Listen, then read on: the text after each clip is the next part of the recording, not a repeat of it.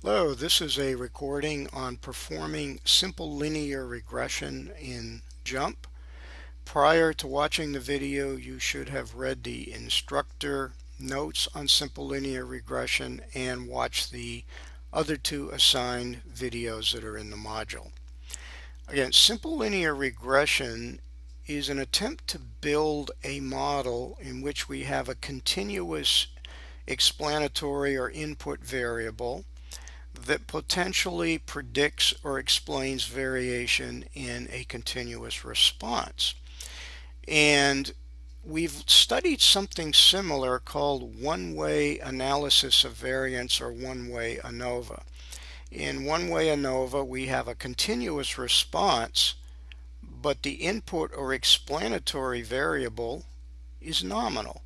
So the difference between ANOVA and regression is that in regression, the potential explanatory variables or input variables are continuous. And we're going to illustrate how to do a simple linear regression in JMP, and I'll actually show you the difference between ANOVA and regression. Again, it all depends upon how the input variable x is defined. If it's continuous and the response is continuous, we do regression.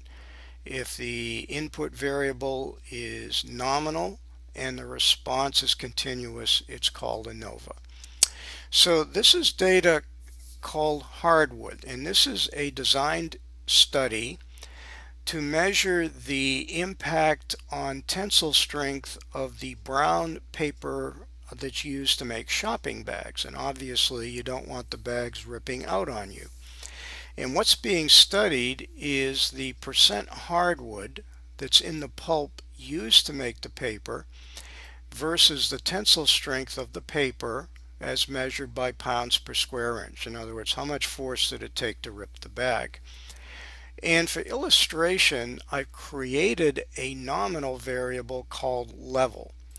Because level is nominal, there is no sense of a continuous scale of measurement of percent hardwood.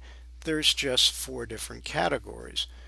Also notice there are 6 replicates for each level of hardwood. So again, a design study, so they had 4 levels of percent hardwood, and they had replicates, and the replicates allow us to assess the amount of random variation that goes on. Very similar in ANOVA, where we had replicates within each of the groups. So first I'm going to go to the Analyze menu and pick Fit Y by X, because again I'm comparing 2 columns. And Fit Y by X will do the right analysis depending upon how X and Y are defined. So I'm going to put, I'm sorry, there's a mistake here, percent hardwood, if you look to the left in the columns window, should be continuous. Not sure why it is not, but it should be. So go to Analyze, Fit Y by X, percent hardwood is X, the input factor, and PSI is the response. And JMP says we're going to do what's called bivariate analysis, and basically what it's going to do is regression. So click OK. So then we get the scatter plot of the data. Okay. And when we go to fit a line, it's very easy in Fit Y by X. So if you don't see bivariate, then that would mean that your input variable is incorrect. So you may have to go back and change percent hardwood to continuous, which it really is. So in the main report menu to the left of bivariate, just pick Fit Line. So JMP has fit a line to the data. The slope of the line is about 0.7, and that says for every percent hardwood you add for every percent hardwood you add, you go off about 0.7 psi in tensile strength. Also notice the intercept is about 7.25 psi, so that says if there's 0% hardwood, then the model predicts that the tensile strength will be about 7.25. Be careful, because the intercept term in a regression model often has no physical interpretation and is really an extrapolation beyond the data. So the lowest run we have is percent hardwood at 5. So the intercept of 0.725 is sheer extrapolation. We don't know if it's valid or not.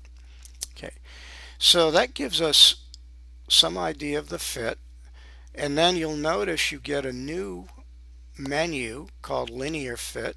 I'll click on that report menu, and we're given a lot of options. One of them that I want to look at is called plot residuals. Remember, residuals are the difference between what you actually observed and what our model predicts. So in a residual plot, if our model fits the actual pattern of the data, these residual plots should be random. There should be no structure to them, because this represents the randomness or noise in the data. So in our residual plot, there's really no obvious pattern, and as a hint, don't go looking for trouble, as an old expression that we use. And as we look through these, if you're concerned about the normal assumption, that is, we assume that the response is normally distributed. Again, you should read the simple linear regression notes. We do a normal quantile plot, and as you can see, it's very close to a straight line. Therefore, we're going to go ahead and assume that the response is normally distributed. Now, finally, how do we use this model in practice? Well, I'm going to go to the cursor menu and grab the crosshair tool. Well, what happens, what the line is doing, the fitted line, it is giving us the predicted average for any range of percent hardwood. So if I go to, say, 10, I'm going to click with the crosshair tool, and I'm at about 10, as close as I can get. And it predicts, on average, if we have 10% hardwood, we'll average about 14.3 psi. Remember, the model predicts on average. We do not want to predict every observation precisely, because those observations have noise in them. And it's useless to build a model to predict noise, because you try to use the model on other data, the noise will not be the same. What's nice is, since x is continuous, we can extrapolate. So suppose I use 7.5% hardwood, the model predicts about 12.4 psi. So you can interpolate with a regression model. That is, we can say what might happen on average between the values we actually use to fit the model. So if we had 17.5% hardwood, we predict about 19.5 psi.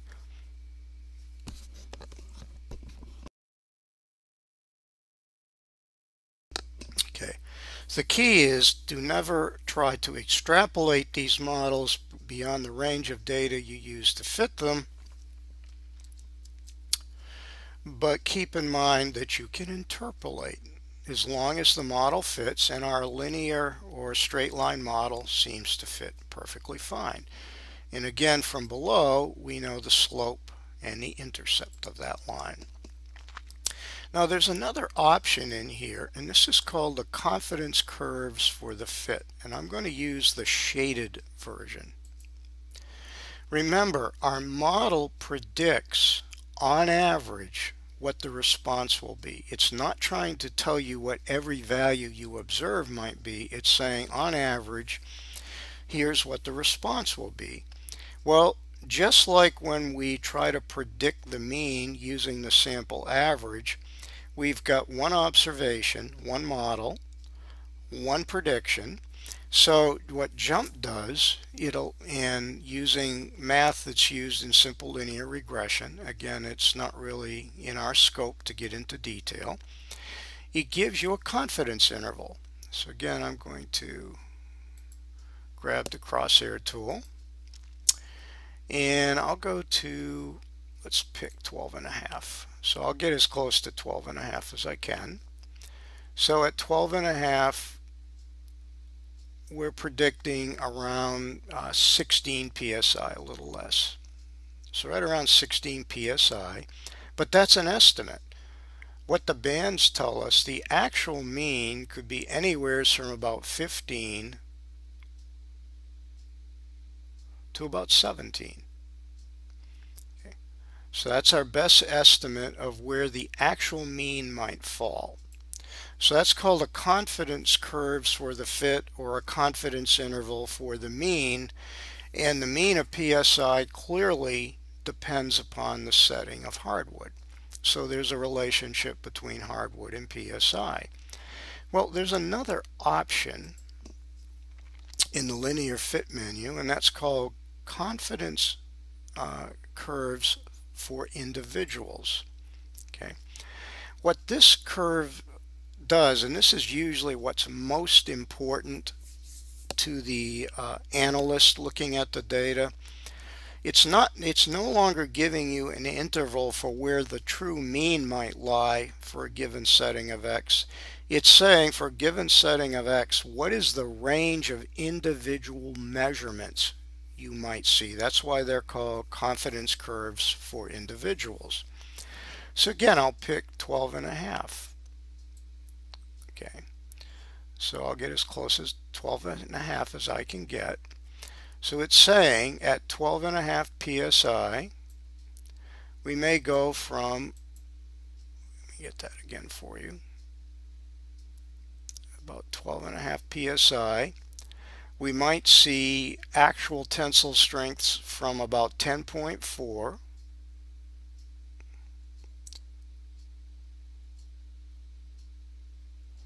up to about 12.5. So quite a range. Well, there's a lot of variation in the data. So if you're someone running this process, you'd say, all right, if we run at 12.5% hardwood, I could have some runs in which the paper strength is as low as 10.3, 10.4. Is that of concern? If it is, then you'd have to consider going to higher PSI. So these confidence curves for individuals can be very, very useful, and I find in general they're more of interest to the actual analyst or the experimenters or the people doing the study than the confidence curves for the mean or fit. And finally, what I wanted to illustrate is, what if I had treated hardwood as a nominal variable? So I'm going to use my variable nominal level. So I go to fit y by x. This time x is nominal and psi is the response. And now JMP says, well, now we're going to do one-way analysis because x is no longer continuous. So notice the display has changed, the scatter plot, and the options. So when we do ANOVA, all we're interested in is, does changing levels of X shift the response up or down? There is no concept of a continuous relationship. So there is no such thing as interpolation. Okay. So what we find from ANOVA is that low and saturated are significantly different, while medium and medium high are not. However, from the correct analysis, simple linear regression, we know that there is a continuous relationship, so medium and medium high actually are different in their response. And finally, I'm going to show one more example. And this illustrates what happens if we try to fit a line, a straight line, but it's not the right model. In other words, X and Y are not linear related. This is a data set called chemical kinetics, and it's a study of how quickly these microbes are eating a carbon source provided to them. So velocity is a rate at which they're uptaking or eating the carbon source, and concentration is how much carbon was put in the food that they were given. Like this may be glucose, which would have a lot of carbon in it.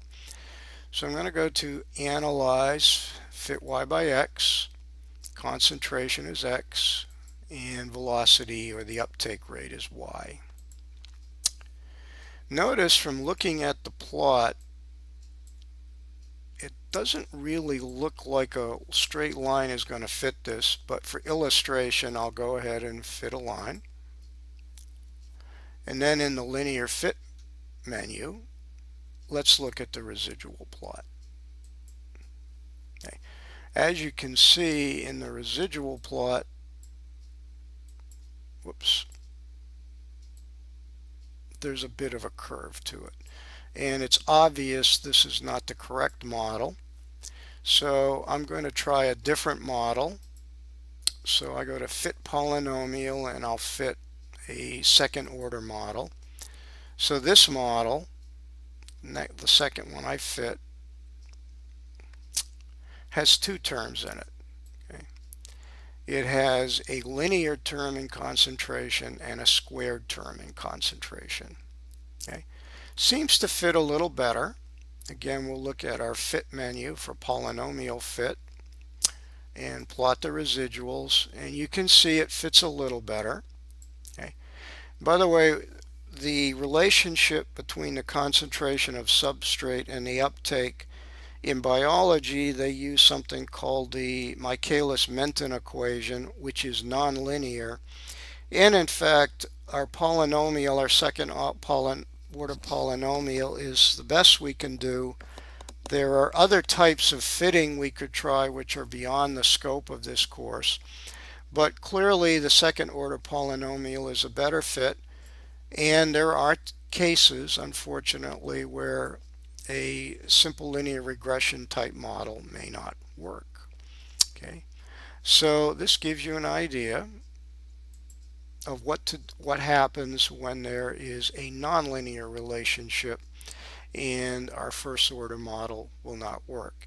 And I'll also show you in the fit menu, you can save predicteds, just illustrating this for you, and save residuals, and they will just add columns to the data table that can be used. Okay, so that concludes our discussion of how to do simple linear regression in JMP. It's straightforward, and you should have read the notes in addition to have watched the video.